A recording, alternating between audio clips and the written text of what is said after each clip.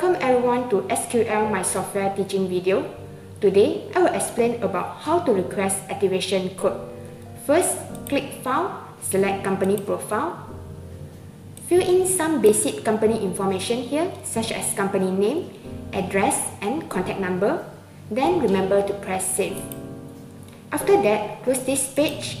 Go back to File, select Product Activation. Confirm the company name and address again, make sure are correct, and then select Print Activation Request. Export to PDF file. Press OK. You may save at desktop.